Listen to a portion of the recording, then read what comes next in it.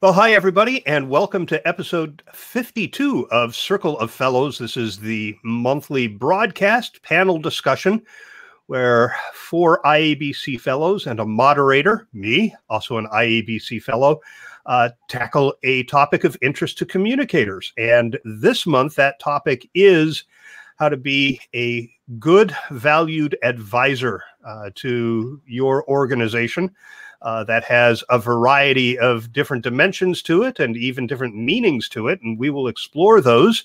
A little housekeeping before we start. I'm going to ask the panel to introduce themselves in just a minute. Before that, though, I want to let you know that we will take your questions in real time. And there are two ways to do that. One is on Twitter. Just use the hashtag COF52. And the other is to use the chat feature. If you're watching this directly on YouTube, there is a chat feature, and we'll see that right here on StreamYard, new feature of StreamYard. And in fact, if you do that, I'll be able to click on your question and show it on the screen. This service just keeps getting better and better. So with that, I hope you bring your questions to us. Let's introduce the panel, and I'm going to go just left to right as I usually do, starting with Jim Schaefer. Jim? Hi there, I'm Jim Schaefer. I, for 20 years, was with Towers Willis Watson now, but Towers Parent at that time, and led the change management consulting practice. I left Towers and started my own firm a little over 20 years ago. We focus on helping organizations perform at higher levels. What's required of that, of course, is employees have to be engaged and turned on about what they're able to do, and the leaders need to lead in a proper way. And we focus very, very much on quantitative kinds of improvements for our clients. Great. Next is Angela. Hi, I'm Angela Senekes. I currently have my own consulting firm. We focus on research and measurement for corporate communications. But in the past, I've had many different communication jobs, including vice president of communication, where I probably had the most experience advising and coaching our CEO. And I also have a master's degree in leadership. So I also learned a little bit of theoretical stuff about why what I was doing was working or not working. And moving clockwise, we move to Amanda. Good evening. I'm Amanda Hamilton-Atwell from Pretoria in South Africa. And, in my previous life, before I started my own business, I worked with the National Productivity Institute, and I focused on the impact of communication on productivity and, how people misunderstanding each other can have a significant impact on the performance of a company. The past 20 years, I've had my own company, and we also focus on a lot on research and measurement, but we also do training and strategic planning for companies. And I work with a lot of corporate companies, global corporate companies, and it's always interesting to see how they differ from their views differ from how you deal with measurement and mentoring and coaching than when you work with a smaller local company. So, and I have a doctorate in communication science. So, Angela, I learned a lot about a little in the communication, and that's what that's a problem with doing a doctorate. You know a lot about very little, and I'm always fascinated by the discussions of these panels. Me too. And that'll take us to our second Jim on the panel, Jim Lukashevsky. Good morning, everyone. Glad to be here. My business is trouble. We don't generally meet unless you're somewhere south of where you're supposed to be.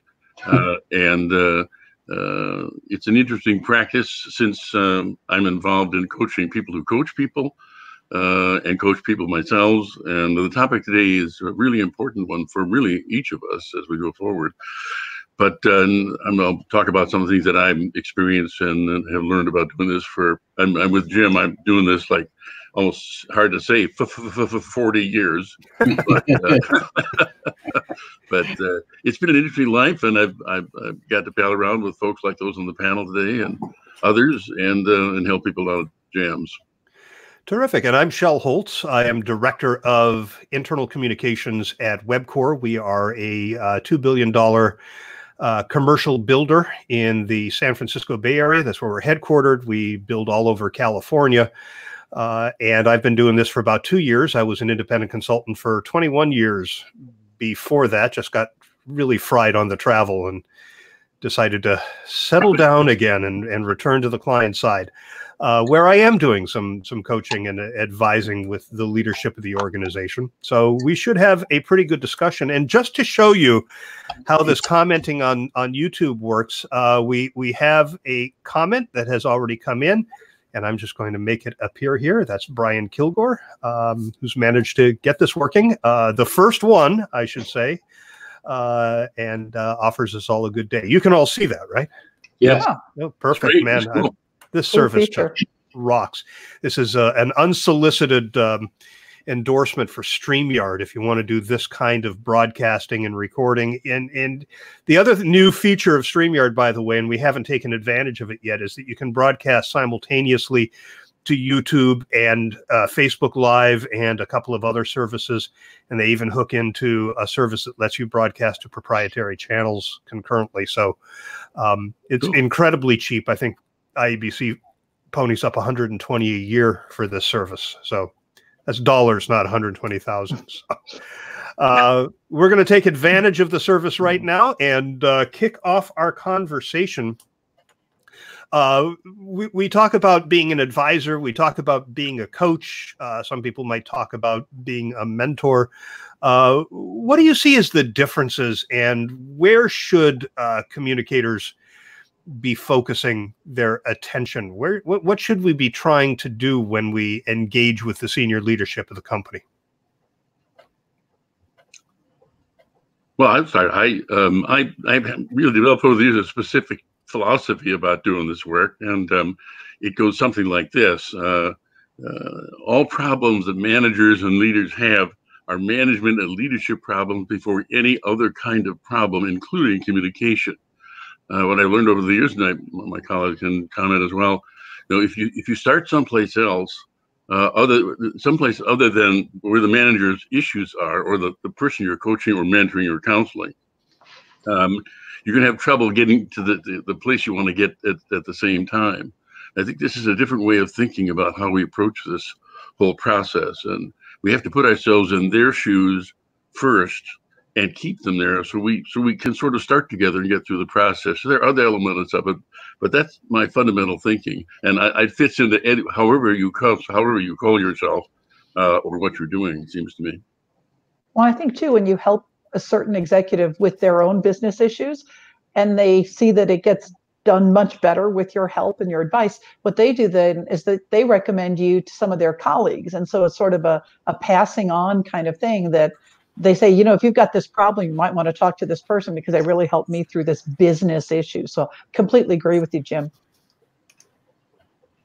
Yeah, I agree with you too. The two kinds of coaching, mentoring, whatever you want to call it, I think it's essentially whatever you do that it's important. That's important, not necessarily what you call it.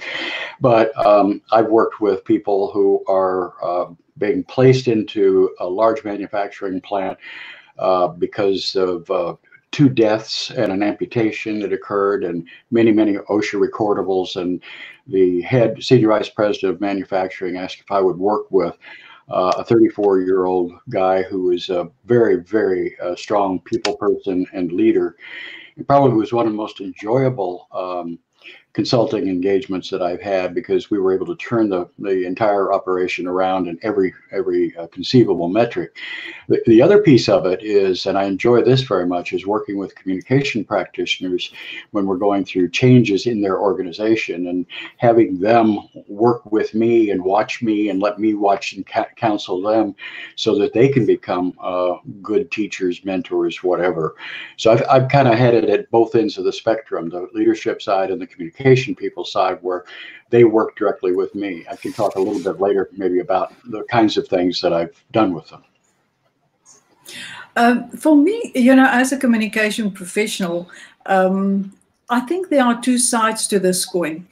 There are always 2 sides to a coin, isn't there? I think that, in some ways, a communication professional will mentor or advise a senior leader on how to communicate, what are the best ways to communicate in a specific situation. And for me, that is the advisory part, the mentoring part, where you as a competent communicator must guide them. But then on the other hand, when they come to you and they say, well, I have this communication problem, I really, in a meeting, I have this problem, that for me, the coaching part then will come in, that you ask them the questions. So why do you have a problem? What kind of problem do you have? What do you see as the way forward? Because and there's a very interesting article in the latest Harvard Business Review on coaching. And I like the differentiation that they make between having a mentor, which is a competent, skillful person, and being in the role of a coach, where you get the other person to get the solution from their own experience and build their own competence through their own experience. Amanda, go ahead, Angela. I was just going to say, one of the most important questions I think we can ask them is, they call us in to maybe help them say something in a better way. We have to get them off of what it is they want to say, and we can help them understand that they need to think about what outcomes do they want employees or other stakeholders to actually have as a result of the communication. And that then will completely change the what and the how of how they're going to go about this. But that's one thing we bring in, is we really understand the different stakeholders and see what those outcomes might be. And I think that's a really good question. So go ahead, Jim. I agree with you, Amanda and Angela. And I think one of the things, I was thinking about this morning when I was on my early morning walk, and I was thinking about a young woman that I was working with at a time. She was 34 years old. We were up in upstate New York, and we were able to drive every morning and evening from the hotel to the plant and back. And we had lots and lots of conversations, and one of the things that I try to do with the particularly younger people is I try to ask a lot of questions too, because of the two reasons that you all gave. But the other piece is that if I ask a question about the culture of the organization and this, and what do you think about this, and that sort of thing, they take ownership of that because it's now their idea. I was just asking the right questions for them to be able to respond, because now they own that solution and the way that they're going forward. One of my clients, when I was self-employed about 15 years ago, was Sears, when Sears was still a viable retailer and not on the brink of extinction. But a brilliant communicator named Ron Culp was running the department, and the intranet was fairly new, and they were setting up the internal communications site on the intranet. And it was Ron's idea, and this was actually before I got there. I learned about this as I came in as a consultant. Was he said, let's not just put who we are on the homepage. Let's put a little wizard on the homepage, so that when people contact us because they want to communicate something, we actually take control of the start of the process. Angela, this gets to exactly what you were talking about. Rather than wait for them to pick up the phone and call and say, we need a brochure, or we need a website, or whatever it is they think they need. It starts with, what change are you trying to accomplish? Who is your audience? And walks them through those questions. And then that got submitted to communications, which would get back to them with a proposal on how to approach that. That's not exactly coaching, but I think it gets to that notion of changing the mindset from thinking in terms of a tactic to thinking in terms of an outcome. I think in the crisis business part of the business, the biggest issue is who are the victims and what do they need?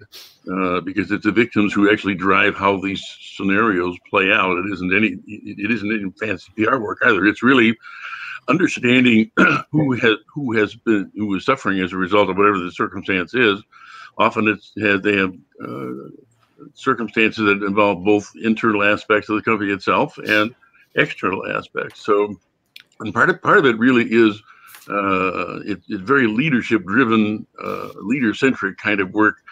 And these people over the years demonstrate patterns when things go bad that tend to follow and get them into trouble. The most common pattern is, why are we saying anything? Why are we even? It'll go away in a couple of days. All these things blow over, and I've learned that silence is the most toxic communication strategy you can attempt to have. And there are patterns, though, of response to various scenarios, and that's what I tend to look for. What is the scenario that we're experiencing here, and have that sort of leadership discussion before we talk about communications, because quite often the folks who lead organizations are there because they think they're great communicators. And I always ask the question, does anybody in the audience work for somebody who thinks they're a bad communicator? And it gets a good laugh, but it makes the point. Almost everybody you're dealing with in a position of authority believes they're there because they communicate.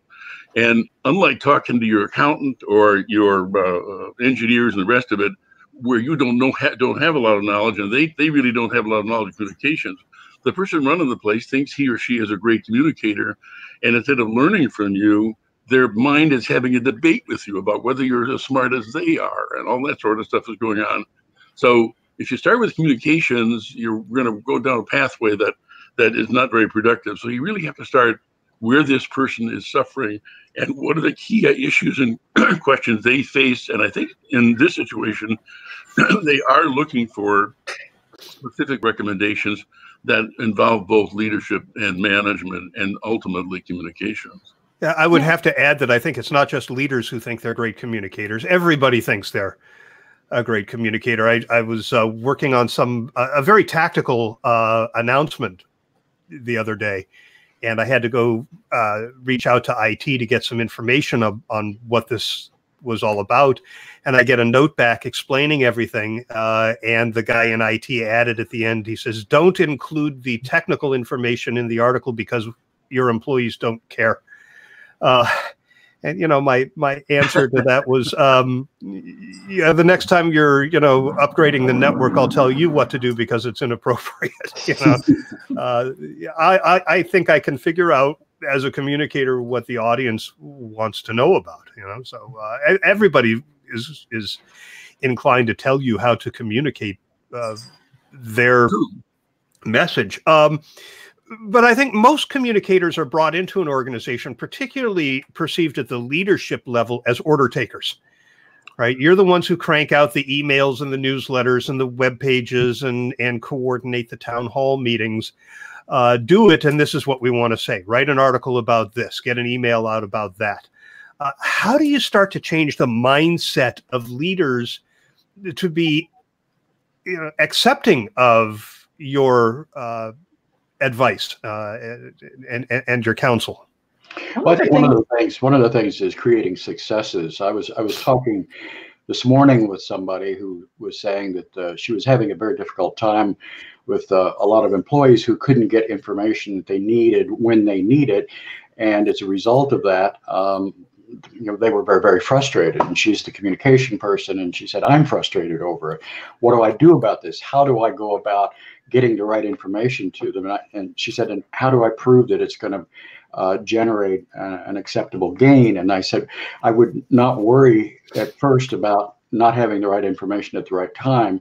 What I'd worry about first is, what is this causing us in terms of information that is not going to people who need that information to drive better results?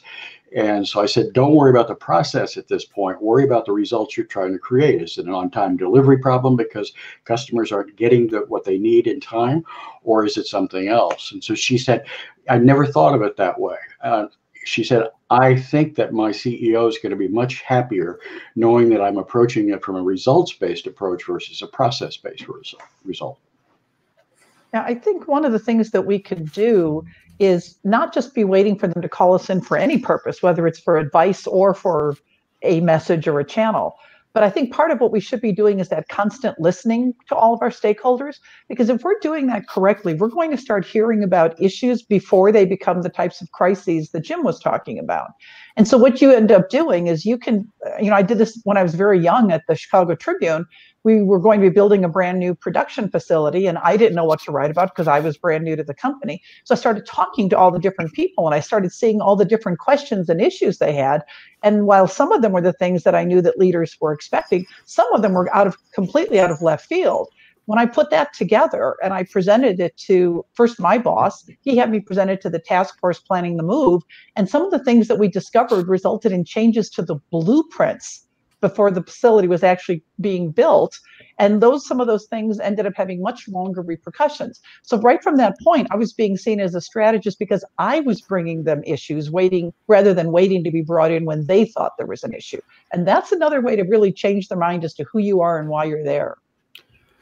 But Angela, I agree with you, and I think that one of the first things that the communication professionals should have is confidence to ask the questions without permission.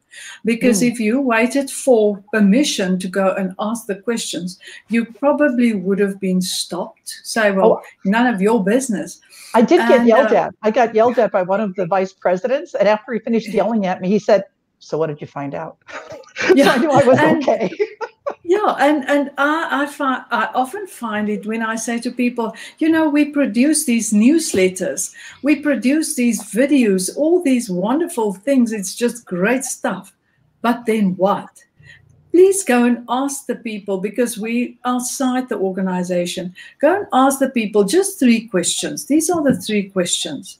And then they get such a lot of pushback on asking these questions. And I said, well, I once worked with a Jewish woman, and she said it's much easier to get excused than to get permission. So just go and do it, and then ask for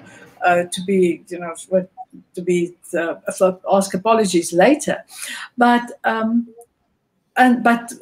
a communication professional should have the courage to ask the questions, and then with that knowledge to go and ask the same questions to the leadership, and then in a way guide their thinking to what the communication professional has heard when they were asking these questions. I want to share an observation. Jackie Sargent has written that we all have an I need a brochure story, taking people from a tactic to a strategy. I would hope so. I started a new job. This was many years ago at a pharmaceutical company, and the executive team had already made a decision that they were going to implement this shareholder value enhancement strategy, SVE, shareholder value enhancement strategy that great companies like Enron implemented. And I walked in the door, and basically they said, "We've made this decision, communicate it." And I so desperately wanted to say, you can't communicate this effectively. There is no good way to tell people that you have to get up in the morning and be excited to enhance the value of shares for the owners who have lots and lots of shares of stock. And one of the things they said is, our employees participate in employee stock ownership program. And I said, nobody's retiring based on their ESOP. But that's the type of thing where I think you can walk in the door. If I had been there a month earlier while they were still making the decision and had a shot at influencing that. If it had been a decision about pharmaceutical pricing or market direction or announcing some strategic shift in the way they price, I didn't know anything about the industry. So my question is, how do you get up to speed quickly enough that you have credibility going to leadership to share the kind of advice that you have, the kind of counsel that you can provide about how to communicate something so that you get the outcome that you're looking for? I think go ahead. I would say, assuming you have the credibility to be in the room, one makes assumptions that you're there for a reason. But I think about the outcome of the advice that we have to give, and the difference between us and those who make the decisions and run the place is that they really want to do that. And I think often we come in with with ideas, or maybe even a single idea that we think is really a powerful approach. And what I found, to answer in a way your earlier question, how do you get the credibility to be listened to? I always try to provide these people with options. I don't necessarily bill myself as a solution finder, but more of an option developer, so that they can make the decisions that determine their own future. And the three choices are generally doing nothing, which I call the 0% solution. Then there's doing something, which is a 100% solution. Then there's a 125% solution, which is doing something more. But the idea is to stay in the game and to help them make the choices that make the most sense to them, as opposed to what I often see, and that is a prepared program that is, then we're selling the program instead of selling the decision the leader has to make to keep the company on course, or get it course corrected, or solve the issue that they're dealing with. So just a different approach, but it's one that allows you to be asked back, because very few people are offering multiple opportunities. Most staff people, especially in our profession, tend to come in with a well-defined and maybe even well-researched and resourced idea, but then when they're asked the first question, they have a problem. So I always think of it in terms of these three levels of thinking, or three levels of choice making, which they're going to have to do anyway. I agree with you, Jim. I think giving options is very important, and I would think that over the years that I have been working with clients, I do that an awful lot. I try to provide them with information based on what they've described as their problem, so that I can understand what the root cause is and help them focus on eliminating that root cause, rather than just throwing something at them. And so what I try to do is make it very, very clear that I'm taking somewhat of an analytical approach, and that I'm probably going to come back to you with some options that you can consider. I find clients very welcoming to that kind of an approach. I think back to your question, Shell, on how do you learn your organization to get that credibility? When I was back in the corporate world, one of the things that I did is, of course, you do focus groups to sort of talk to people. But what's even more valuable is to actually shadow them in their jobs, whether that's sitting in the call center and listening into what they do, or in one case, we had a home IV nursing company.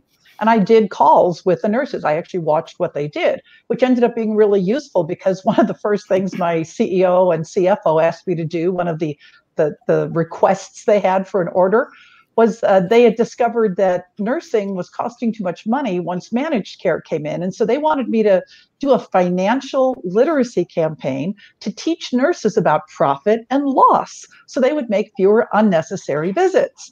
And of course, I said no. Because that's really not going to work. It was back to, what are you trying to achieve? You're trying to achieve fewer nursing visits that are unnecessary. I said, here's what I've learned on how they do their jobs, where I've seen best practices, less good practices.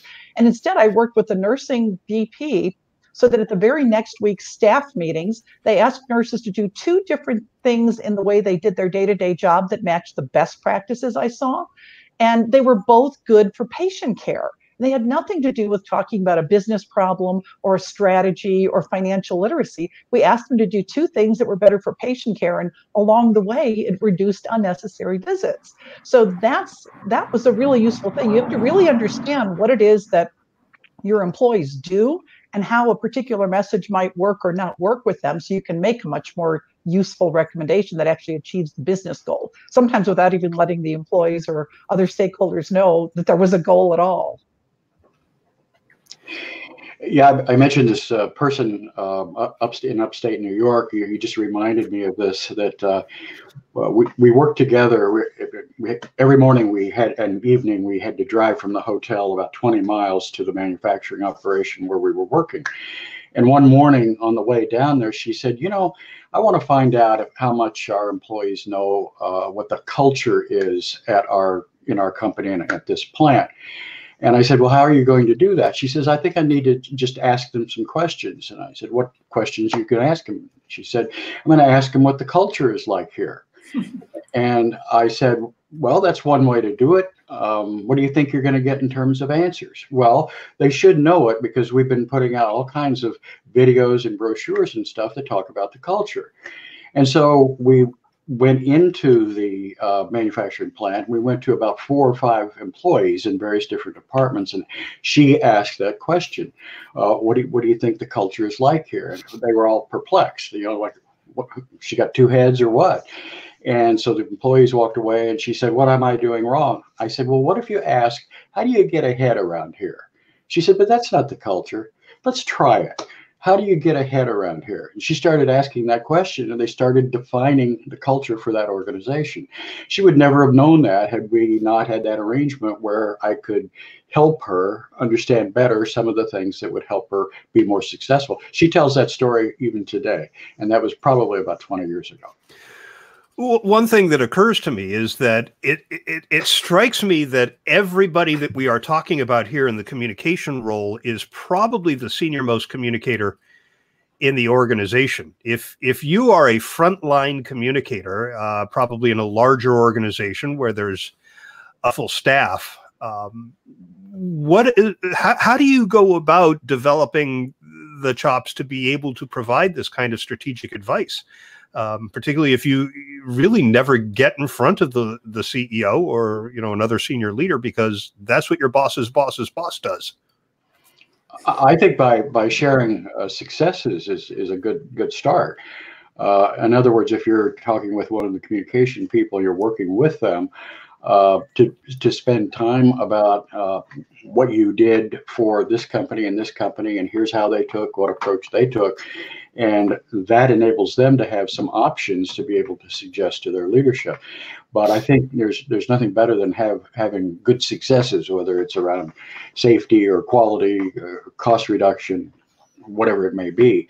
And to be able to do the kind of work that generates those kinds of successes versus communication successes, which oftentimes can be pretty soft, touchy-feely. I think you can also start by practicing with just supervisors and managers on projects where you're already meeting them. So you don't have to do it with the high-risk executives. You can start small. Or let's say you're volunteering for some organization. You can start with the heads of those organizations you volunteer for. So you practice, make mistakes, learn, and move upward. I like that. And I think for me, it's also documenting your lessons, because, eventually we forget all these lessons that we learn. So I advise the younger people that I work with, just keep a notebook and write down, I did this, and this was the impact of that. Because eventually you get so busy, and just when you have a quiet moment, just go back and read through these things. It's like going to a conference, you hear these things that you actually know, but you tend to forget them. So keep track of your successes and build on your successes for future. I actually asked these questions of, in my case, mostly senior executives. What are you looking for in the person walking in the door, and why does one seem to work better for you than another work better? And I get to see, I think as most of us senior practitioners do, a lot of people give advice. And there's sort of a standard list of things that I hear from these senior people, something to think about. And the list goes like this. The first thing they want is candor. Whoever's walking in the door, I define candor as truth with an attitude delivered like right now. And sometimes I'll get a reaction from someone else I'm working with. Well, you don't know the boss around here. He's not interested in hearing anything that doesn't move in his or her direction, so to speak. But my experience is, people who are genuinely leading the place want the straight dope. They want to know essentially what to do next. That's really what the key role of the senior advisor is, because and I learned this in a situation in the early days. I was part of a group in an interview to help a senior manager become the spokesperson for a company, and it was really the senior person, very well-known guy in town, as a matter of fact, but he'd never done this before, so. He decided to have his staff window the possibilities down to 4 people. I made the final 4, you might say. And you got 15 minutes with this guy, and then he made up his mind. So I'm in his office, which is huge, top floor. It actually has 4 window walls. It just pops out of the building itself. And so you walk in this office with 14-foot mahogany doors, and In my case, when someone introduces me and says Mr. Lukashevsky is here, I get a little nervous because no one says my name right. Just, it's Luxus whiskey, whatever. So anyhow, so the secretary, I was there early. I'm in the door. The secretary brings me in and says, Mr. Lukashevsky is here. Hands him a piece of paper with a paragraph on it. I can read it. It said James E. Lukashevsky at the top. It's his briefing for this 15-minute block of his time. So he looks at it, hands it back to her. She leaves, and the door is closed behind me. Boom, and I'm with the guy in the room. And you have to talk about the window, the view, because Minnesota's pretty flat, and when you're 30 stories up, it's pretty high. So anyway, so he's so used to this. When I talk about the view, he grabs my arm and he takes me around to each window and tells me why that view is important to the history of the company. Okay. All the while, I'm supposed to be talking to him about myself and what I'm going to do. We get to the third window and my brain is screaming, Jim, say something that matters, because the next wall has the door. So anyway, so I said, let me ask you a question. We're back to questions again. Tell me why you got this job. What do you mean? How do people trust you? I know you've been with the company a long time, and you know a lot about it in the community. And he said, well, I got this job with a big majority of vote of the board because I think they trust my judgment for at least half the decisions I have to make. I think they trust my judgment, and there's 28 floors of people that keep me from making a big mistake for the second half of those decisions. He said, but the problem with the job is that nobody told me about was that last bunch of questions. There's no one to help me with the answer. I really don't know what to do next. And it was from that series of questions that I actually, I secured the job, so to speak, and I still did it within 15 minutes. But it's just a really interesting circumstance in how these people think and what they're really concerned about going forward. A couple of comments here. Jackie says she's found in large organizations with a lot of communicators, they tend to be assigned to business areas, and the opportunities are in those business units to get wins at those levels. That's very consistent, Angela, with what you were saying. Brian asks how many professional communicators, in addition to Amanda and himself, actually read the Harvard Business Review, because that teaches people about PR thinking. And Jackie thought that was a good point because she works in municipal government. She usually reads Municipal World and other trade publications. Is it important as you're developing yourself as an advisor to expand your horizons beyond maybe, the publications for your industry? I totally feel so. Yeah, you need to read much wider than your own communication world and communication publications. And, a publication like Harvard Business Review, it covers such a wide range of topics. And if we want to be able to have a credible conversation with CEO, we need to understand the things that's being discussed in publications like Forbes and Harvard Business Review and publications like that. When I was working for Alexander & Alexander Consulting Group back in the mid-90s, I was reading the Harvard Business Review, and there was an article in there about mapping employee influence networks, which communicators certainly weren't talking about in the mid-90s, but I was able to take that concept and apply it directly to a client engagement very successfully. I think it's really important to absorb that kind of information. In addition to the kind of information that you get from people working in other communication disciplines, like marketing, for example. I think the issue really is the need for us all to study leadership. Whether you're working with or for a first-line supervisor, or you're walking in the guy's fancy office at the top of the building, they're all involved in this activity called leadership, and they're interested in it. And Harvard Business Review, beside the fact that it's read by everybody on the planet, is probably about 80% dealing with communications issues. So it is really, and they tell stories, powerful stories with data that help you think these things through.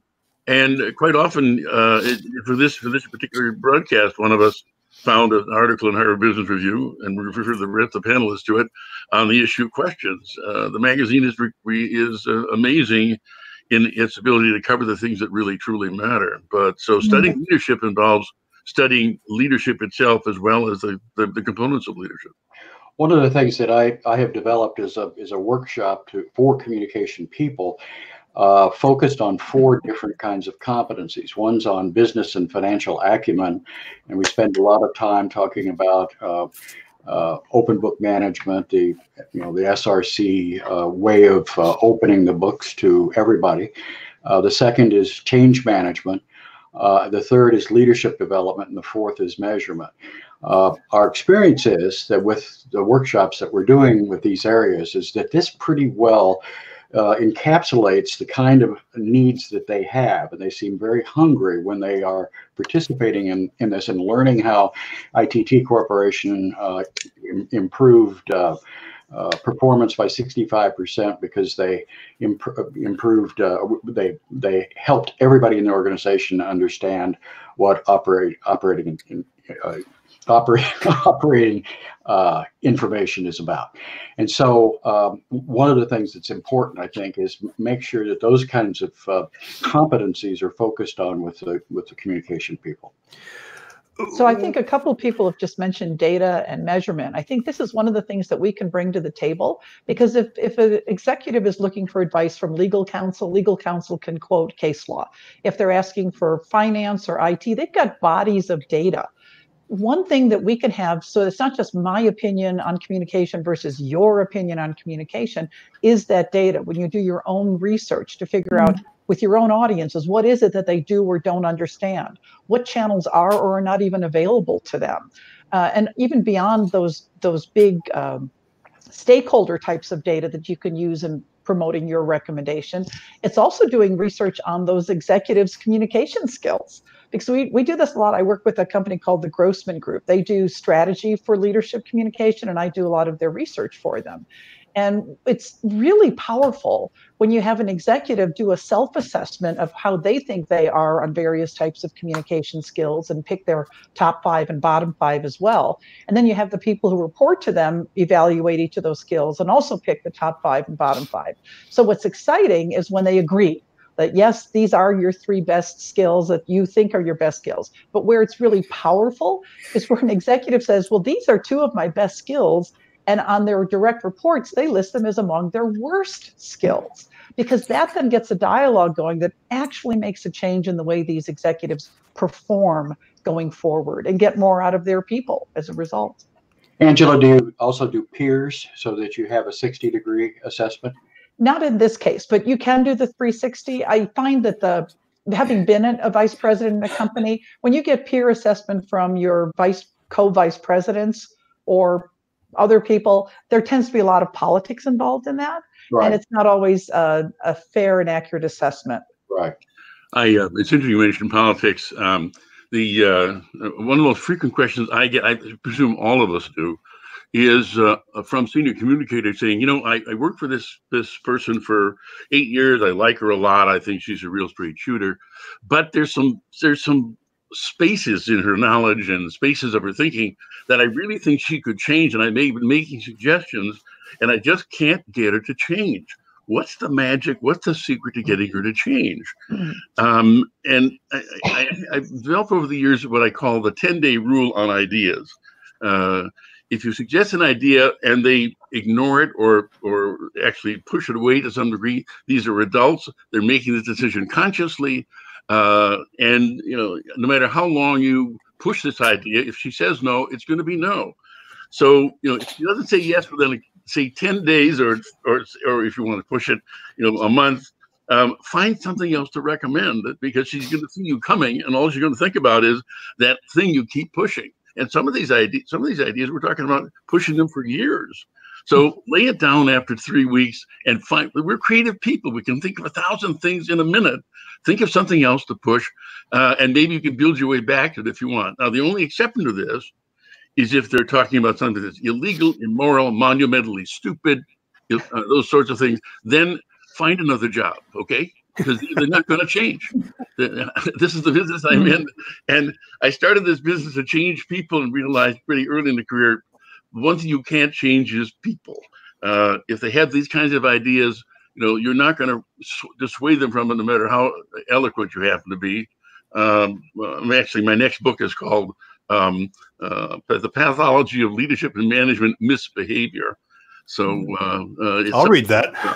But the idea here is, ideas are precious to the owner more than they are to the person who's buying it. Move on if you can't persuade them to do something that is even in their own best interest.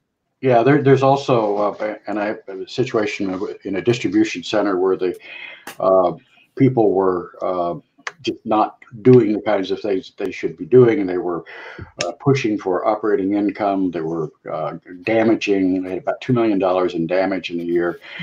And I asked the head leader for this operation, I said, what are these people being incented for? What's the incentive comp look like? And she went back to her office and came back, and she says, I'm embarrassed to tell you this, but 10% of the incentive is based on safety, 10% is based on quality, and 80% is based on productivity. And she said, looked at me and she said, I think I'm getting what I'm paying for. So my point back to Jim is that if somebody continues to resist something, I take a little peek at their incentive comp to see what somebody is trying to get them to do through the comp system. How do you get somebody to move outside of their comfort zone? I've been doing town halls this way for 20 years. They seem to go well.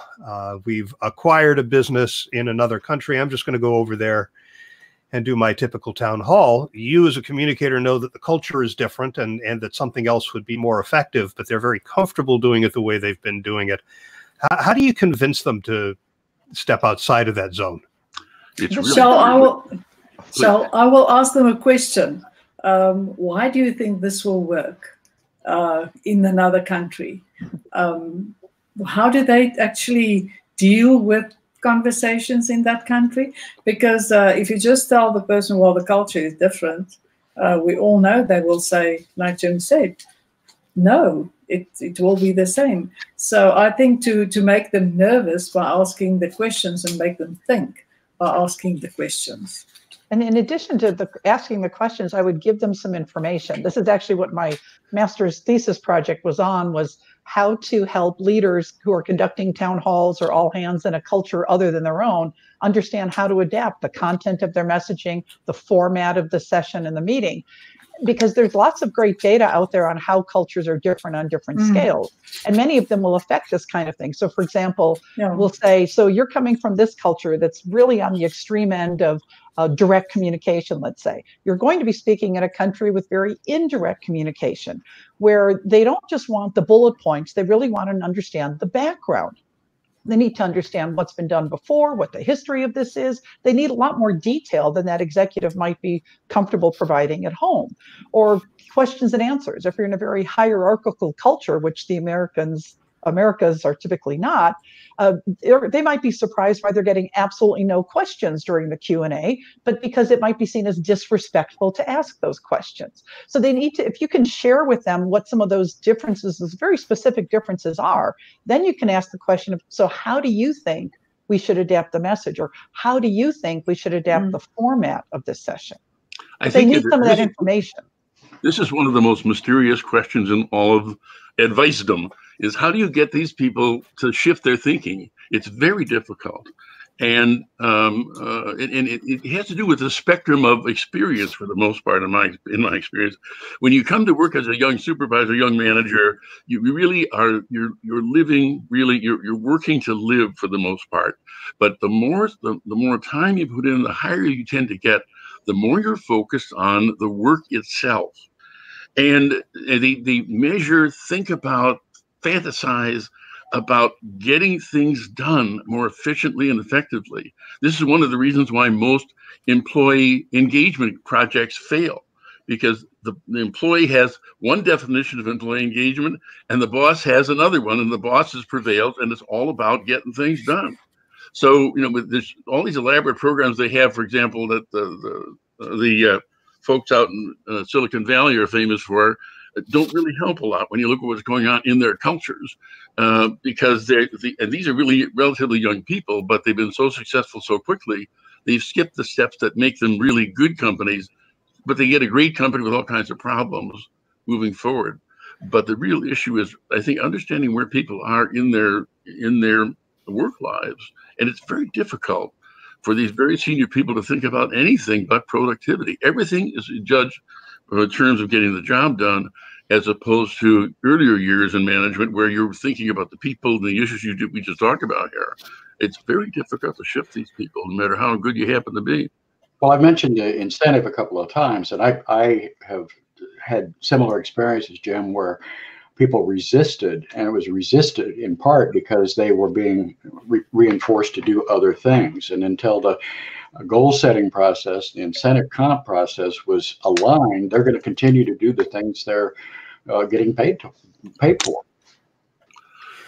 It's very complex, and it's a sort of a cop-out sort of thinking, but it's the politics is a part of it, the emotions are part of it. It's quite an interesting and challenging process. Generally speaking, what changes people is not intentional movement, but some life-changing event, some catastrophe happens. But even in that case, sometimes with management, they're just not moving. I think one of the great examples, and not just in the U.S. culture, but all cultures, is this problem we have with sexual harassment of women. This is an extraordinarily universal problem with a lot of people working on it and working through it.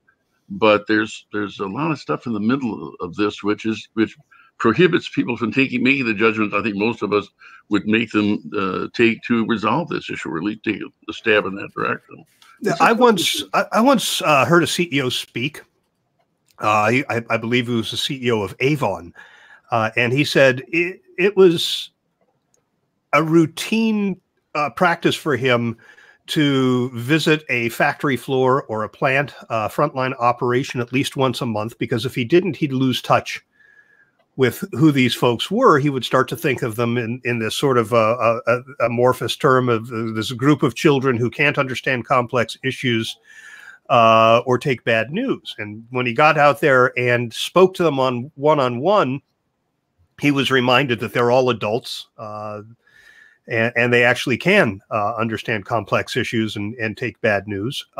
So I took that message back to the president of the company I was working for at the time, and convinced him to go hang out for an hour with one of the frontline craft parts of the organization. He was terrified. He said, these people are going to eat me alive. But they were just so awed that the president had come into their part of the building and spent time with them. He said, this was invaluable. I want to do this again. And he never did, because he didn't build it into his schedule. He didn't make it a habit. When you are counseling or advising a leader, how do you make the advice that you're giving stick rather than make it a one-time reaction to whatever issue it is that you're dealing with? Well, I think it would be like what Jim does is about to do, is tell a story. It's so interesting how influencing, especially senior people, is done by example, by important stories involving data and other sorts of things. But basically, it's sort of the drama of making it more than real to help them, to give it some longevity and sticking power going forward. I interrupted you, Jim. Sorry. No, that's all right. I was going to talk about a guy by the name of Don. He worked at a poultry processing company on the eastern shore of Maryland, and he was a new CEO, had just taken over, and he wanted to go out to one of his largest plants, which he did on the eastern shore. It was about 2,100 people. And he told me, I called him and I said, how's it going? And he says, well, it's going pretty well. I'm really spending got it down, nailed in terms of how I'm going to do this. And what I've got is a stopwatch. And I come up to people out on the plant floor and I start the stopwatch and I give myself 2 minutes to talk with him. And then I shut it down and I move on to the next person. And I said, Don, don't talk to another employee until we have a conversation about that. He said, why? Am I doing something wrong? I said, well, maybe not doing something wrong, but let me think of a way that we can talk about another way to do that without the stopwatch. He did. He listened to it. He paid attention. He says, well, I can't believe that they thought that I was trying to hurry through and that I was being superficial. And I said, well, that doesn't matter whether you think that or not. We're going to try a new way. And he did. He was very, very successful with the new way that he did it. He was much more engaging. He listened more than he spoke. And then he got together with the employees at the end of the day or at the end of the shift. Actually, this is one of my greatest failures in history in my career. And you reminded me because it was at a poultry processing plant on the East Coast, maybe not the same one, but anyway, yeah. I got such a wonderful picture of this place. But the reason I was there was because 2020 had called, and 2020 rarely goes places, especially when they slaughter animals, to do a pleasant story. But so I made the suggestion. I met with supervisors. I met with a whole bunch of people, and they all are so enthusiastic about the plant and the company and that sort of thing.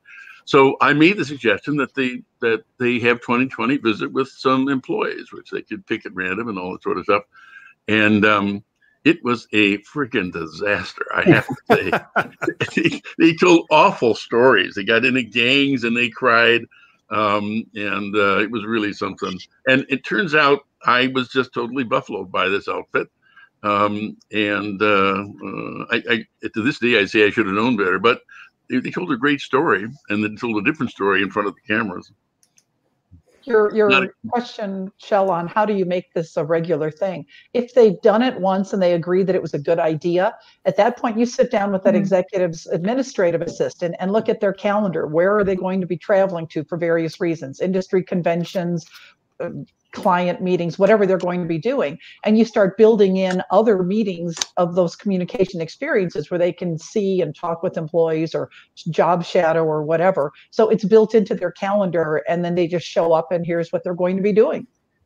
I'd like to throw out a question about winning, because communicators clearly are not the only people providing counsel and advice to leadership. I remember an instance when I was at the pharmaceutical company where I was doing media relations, among other things, and I was contacted by a reporter who was doing a story on animal testing. I thought our company had an incredibly positive story to tell. First of all, in the pharmaceutical industry, you'll never get to human clinical trials without animal data that the FDA can review. So you have to. But our story was that whereas most pharmaceutical companies start with sort of a regular dose of something and then keep increasing it until they see where it causes harm, we would keep reducing the dose so that it had less potential to do harm. And at what point is it no longer efficacious? So I went to leadership and I said, I think we've got a great story to tell. It's different from all of our competitors. We should participate in this story. And the general counsel was in the room and said no, because, of course, the lawyer's job is to minimize risk in the organization. And the president of the company said, oh, well, okay, then no. So, and by the way, the story went on to win a Pulitzer Prize. Which is neither here nor there. But if you believe that you're right and somebody is making the opposite recommendation, how do you present your case in a way that is going to prevail? I would start with using research. And another sorry, way. I'm sorry, my man. I found 8 contacts at research. Amanda? I will definitely start because you probably know that other person will resist. You know that the legal counsel will always say no. So I will go into the meeting with enough background information, like Angela said, to make a case of why it should not be done that way, and why the communication approach that I recommend would be the better option, stating research and results that prove that would be the better option. I had a friend who worked at Bank of America where they first were told they couldn't talk to the media in a particular situation, and they didn't. because of legal. A similar thing came up again. And again, he went to the CEO and said, we really have to be able to talk to the media. And again, he said, no, but this went away in 2 weeks the last time something like this happened. Well, my friend actually had stopped by finance on the way and was able to tell the executive just how many hundreds of millions of dollars they lost during that 2-week period. And then the CEO said, no, we need to go to talk to legal and they have to change their minds this time. Data. The losses get people's attention, no question about that. Well, we are approaching the top of the hour. Want to let everybody know about next month's Circle of Fellows, which will be on Thursday, January 23rd. It is always the third Thursday of the month at noon Eastern. Our topic will be transparency, which I love. I actually co-authored a book on communication and transparency, actually focused on social media and transparency. So looking forward to that one. The panel will include Martha Muzichka, Cindy Schmieg, Brad Whitworth, and Jim Schaefer. You'll be back. I will be back on the panel for that one. So looking forward to it. As always, I want to thank Anna Willey for the yeoman-like work she does in corralling a panel for every one of these topics and making sure everybody shows up on time and has all the information they need. We could not do this without Anna. I'd love to get her in front of the camera one of these days. And I want to thank all of you for taking the hour this morning or this afternoon or Amanda this evening, because I know it's 9 o'clock where you are. Yes. And in participating in such an illuminating discussion. I'm very grateful. Thanks. So thank you. Thank you, Charles. So I hope those of you who are watching live will join us again next month. Of course, this will be available as both an audio podcast and a video replay within the next day or two. So look forward to seeing everybody next month. Thanks all. Thanks. Bye-bye. Yeah, bye-bye. Bye.